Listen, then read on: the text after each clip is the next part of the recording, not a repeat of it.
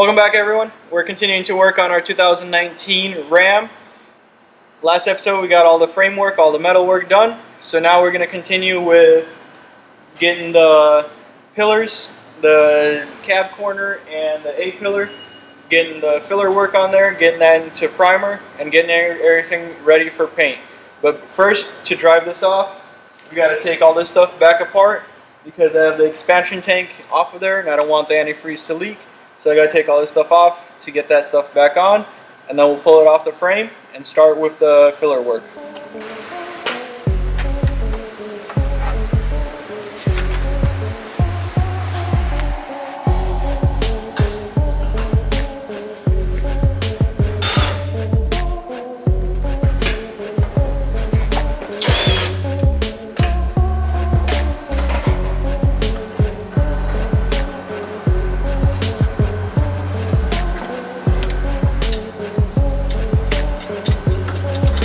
Alright guys, so we got our expansion tank back on there for the radiator. We got the water bottle on there, got the wire harness back on there. So we're ready to take the car off the frame, put it on the other side of the shop so we can start doing the filler work and getting it ready for paint.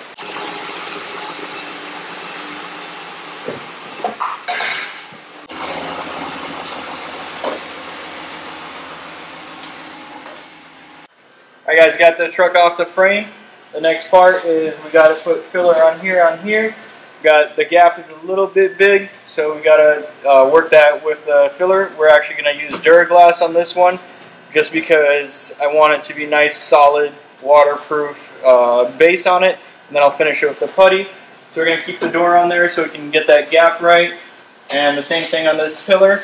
This one's really good, a little bit lower. But basically, we're keeping the doors so we can get all of our gaps and everything, so it's perfect. So we're going to start with the filler work. I'm going to start prepping it, start applying the filler, the Duraglass, and then we'll start shaping it and working from there. And the other thing, I know that you can see from the factory, I thought this was dirty, but that's just not painted from the factory.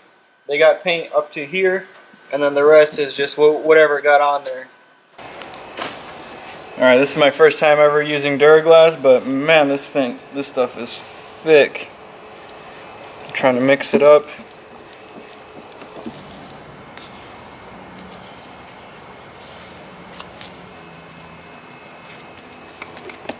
It's like Play-Doh.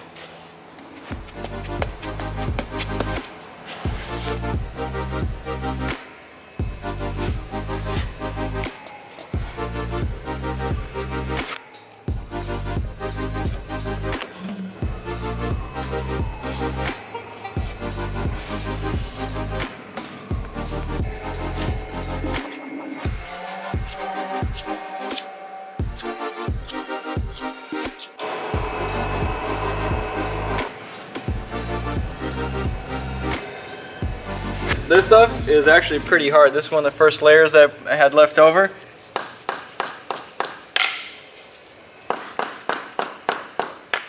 And I mean, if it gets a really hard impact, I mean, and I'm guessing this is not dry 100%. Alright guys, so after a lot of time, not the best at the filler work, but I'm done with the Duraglass. I got my shape. I got my nice gap there. So now it's time to go ahead and use our lightweight filler that we can use to finish this and fill like all the little pinholes and everything else like that, and give its final shape that we can prime then. So let's go ahead and mix some of that up.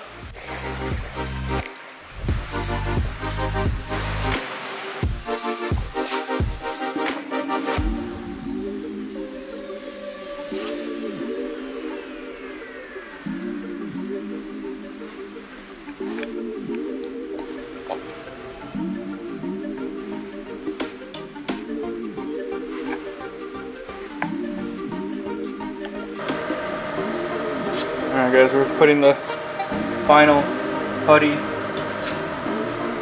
glaze on here.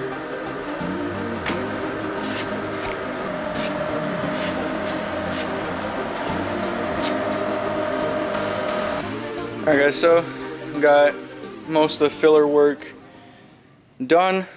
where I'm pretty happy with I got the main shape in there, and then I got like these areas where I had to pull some of this out, where it's really hard to get in there with the filler. So what we are gonna do is use some of this feather fill, which is a epoxy high build primer surfacer. So we're gonna go ahead and coat it with this, give it a nice build up, especially in these areas like inside the jam here. That way I can go ahead and sand those, and it'll be finally ready for paint where I'm happy with it, and we can move on to the A-pillar, and then we can get that stuff in primer and it'll be ready for paint. So I'm going to go ahead and mix some of that feather fill, where it's basically, I figured it out according to the directions. It's 8 ounces to a quarter of this tube. So we're going to go ahead and mix that up. I already have everything taped up, everything's cleaned off. So I'm going to mix some of that feather fill up, spray it, and we'll come back to it and see what it looks like. Okay, so we got our feather fill on the cab corner. The lines, we're still gonna, they're a little bit wavy, but this stuff is basically like liquid Bondo, so we'll be able to still correct that line to make it perfect. But otherwise, we got everything in there. A couple of high spots that I missed that hopefully I can sand them out. If not, I'll have to knock those high spots down and then reapply this stuff. So we'll let it dry and then we can start sanding. Alright guys, so our feather fill is all nice and dry. Since we're getting really close to getting that shape, I want it to be perfect.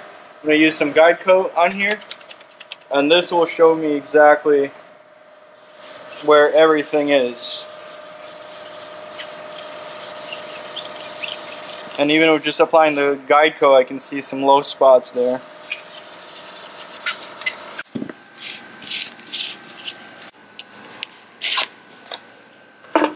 So I got 400 grit on here, just on a paint stick. So we're just gonna keep going over it until everything is nice and even.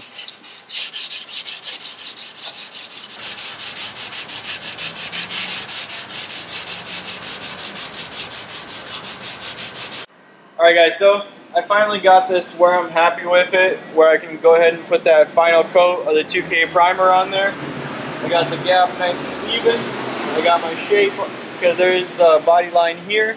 There's another body line that goes through here, another one there. There's a ton of body lines running in this corner. I'd say of just straight work, probably got 8 hours in this. It basically prolonged about 2 days with me putting it on there, letting it dry, sanding, but like actual work is about 8 hours on this, especially getting all this nice in there too, because there's a lot of low and high spots and it's really hard to get into here, but I got it. We got this filler fixed up. This one was a lot easier just because there's not so many body lines and it's a smaller area. But I got this, so I'm going to go ahead and remove these doors. That way I can prep everything, bag the car, and I can put a nice layer of primer on there to final block to get it that much closer to paint. Also, I got these flares already. Got them sanded down as best as I could with 180. These were also not the easiest to sand, especially doing all these little pockets by hand. These took about an hour a piece of just straight sanding, so I got 4 of them. That's 4 hours just to sand them, just to prime them, to have to sand them again. So we're gonna get these ready, the truck ready. We'll get all this stuff into primer so it's dry, and then we can do the final blocking.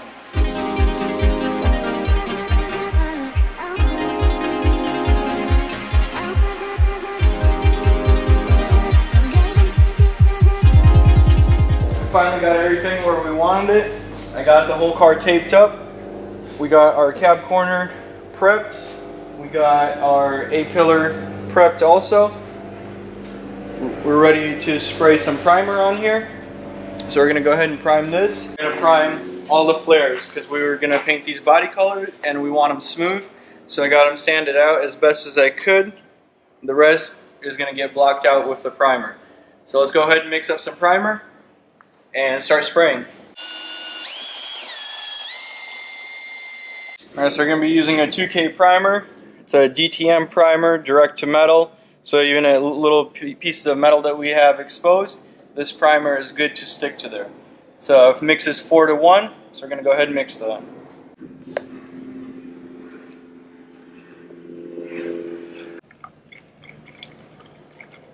I also like to reduce my primer a little bit just so that it flows out and there's less texture. That way it's a lot easier to block it out and sand it.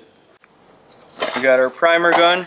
We got a 1.8 millimeter size tip in there.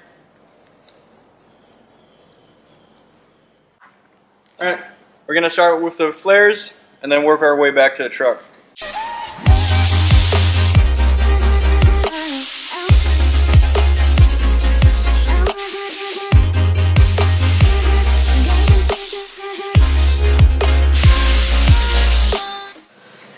Alright guys, so more sanding. We're going to start off with the 400 grit just to get most of that whatever texture is in there to get it nice and flat, and then we'll finish it off with some 600.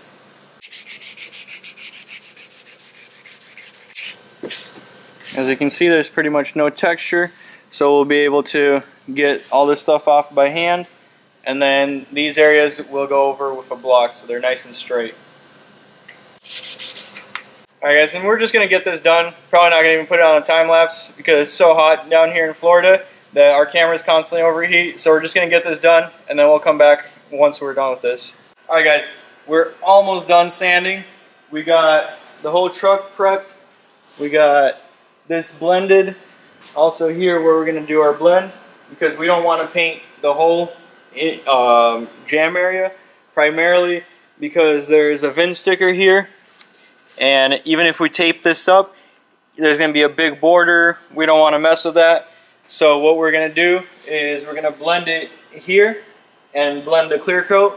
And then we're going to paint it all the way up and around to here and blend it here also. And there'll be a blend somewhere around here. That way we don't touch this B-pillar because of the VIN sticker. Also, finally got these flares all sanded out because they were textured. And that's the only thing that was available for this truck. But we got all the primer sanded out. Took me pretty much a whole day just to get 4 flares. But I wanted them perfect, so I had to take my time, especially getting in all these grooves right here. So that way it's 100% once we paint it and we don't have to worry about anything. So right now, what we're going to do is get the truck outside. We're going to give it a nice wash so that we don't have any dirt. When we paint it, everything's nice and clean. So we're going to wash that, wash the flares. And then we got to sand the bed. So the skin that we replaced, because we're going to be painting the door jambs, the bed, and the flares right now. So we got to get all that stuff ready, clean this area where we've been sanding, and then we can start getting everything ready, taped up for painting.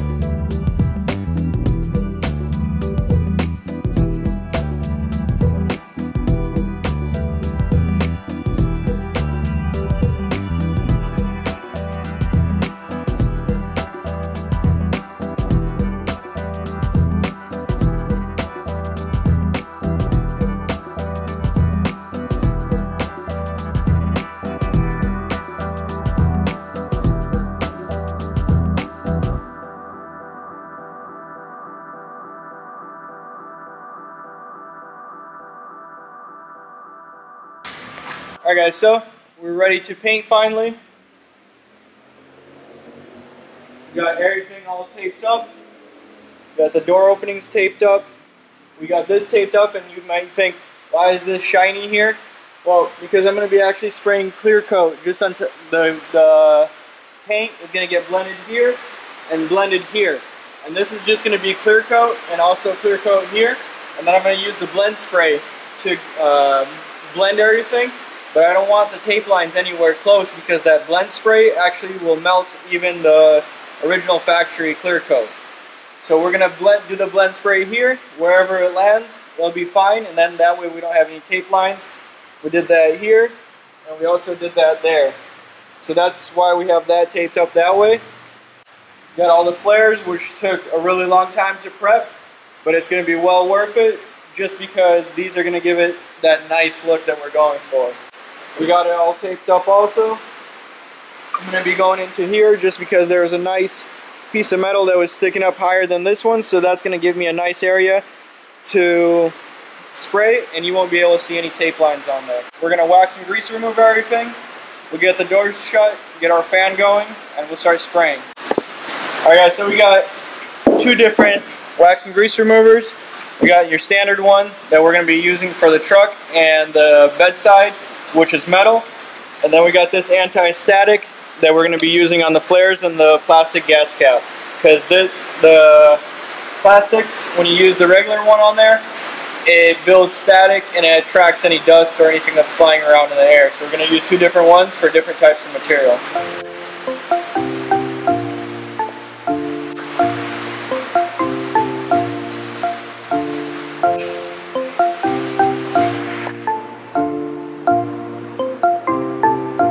Okay, so we're going to be painting, the paint coat is PAU Granite Crystal.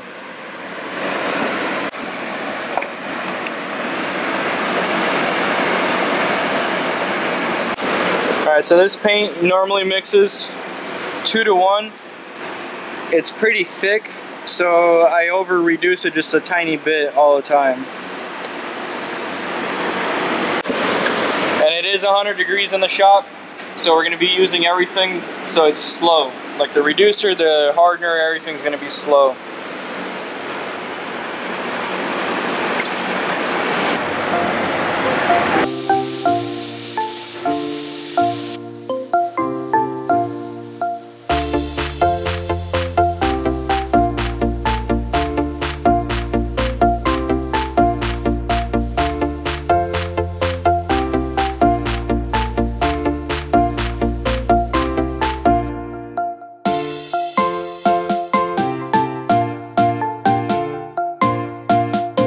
Alright, so I got 2 layers of base coat on there. This is a high metallic, so there's a lot of metallics flying around.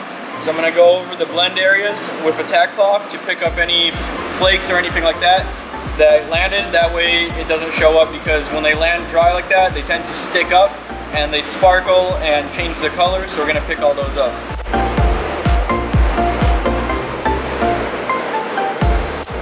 Alright guys, so now we're ready for the clear coat. We're using a 2 to 1 high solids clear. This mix is 2 to 1. On top of that, we're going to reduce it. And then we also have some of this blend solvent. This will basically dissolve the blends, but this will be at the very end. Once I'm done with my clear coat, where those blend areas is, I'll just spray some of this.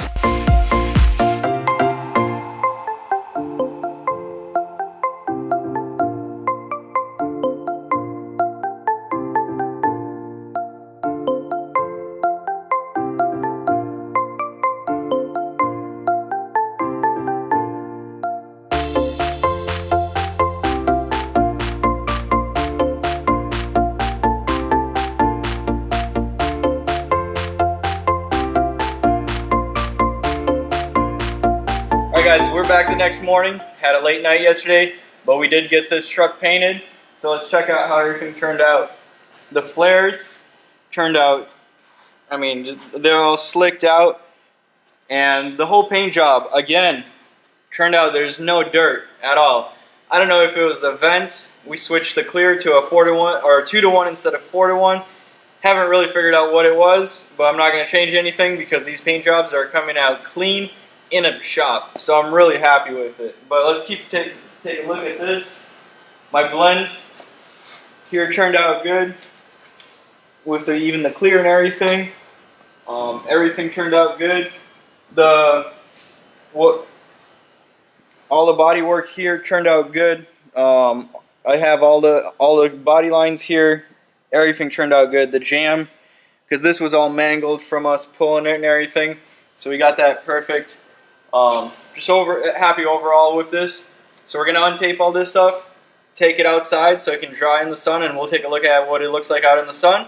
And we're gonna start prepping the rest of the parts. That way the paint job can be 100%, and we can start reassembling.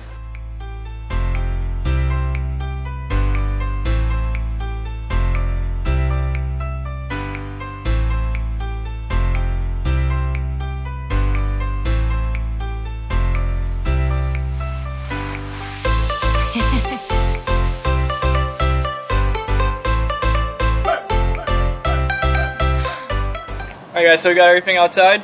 The sun pretty soon is going to come over and it's going to be shining on all this stuff. That way it can all get nice and dry and baked with the sun. But man, out here it looks just as good as it did in the shop. Everything turned out really good. I'm really happy with it. I guess you can get a good professional paint job in a shop. Alright guys, so we got all of the rest of our parts that we need to get painted for the Ram.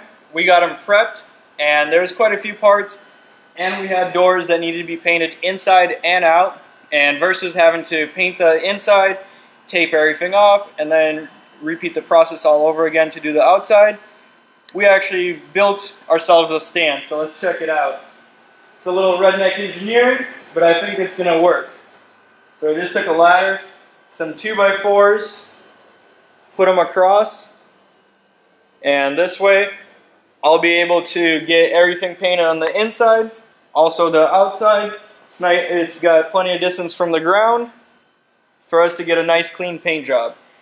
So I think this stand will work out pretty good. We got 2 doors and 2 fenders, almost half a car on there. The only thing that's missing is a little motor to just have the whole thing rotate, and I can stand in one spot and just hold the gun.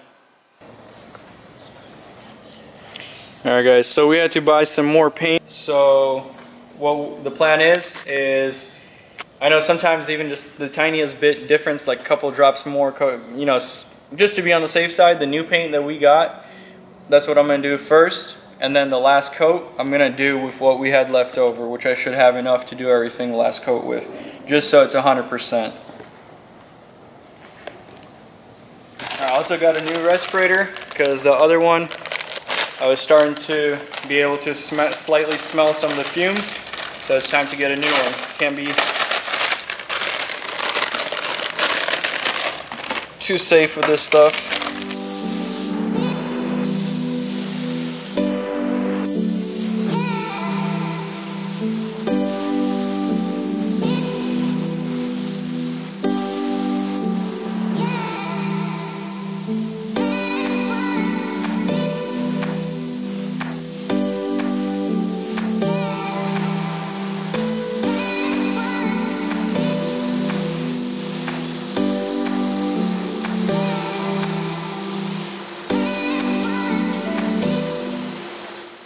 Alright guys, we're back the next day.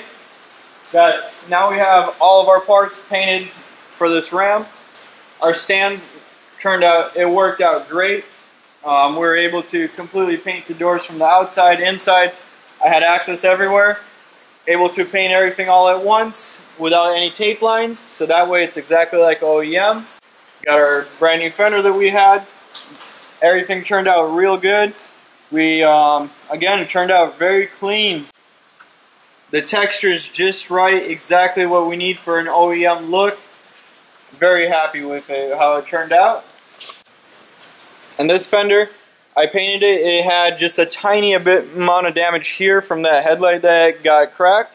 It got pushed over by the radiator support, and there was a couple of chips here. And I didn't want them to start spreading by just touching it up. So I feather edged these chips and then repainted it and blended the color and then re-cleared the whole fender. We also got these filler pieces that we needed to do. This one was the brand new one. This one had a little bit of damage. We repaired that and repainted both of them. Alright guys, so that's going to be it for this episode. We got all of our parts painted. Make sure you guys stay tuned for the next episode. We are going to be starting to reassemble this truck to get it closer to being done. If you're new to the channel, don't forget to subscribe, turn on your post notifications, that way you don't miss the next part, and also check out our previous videos if you're new. Otherwise, we'll see you guys on the next episode.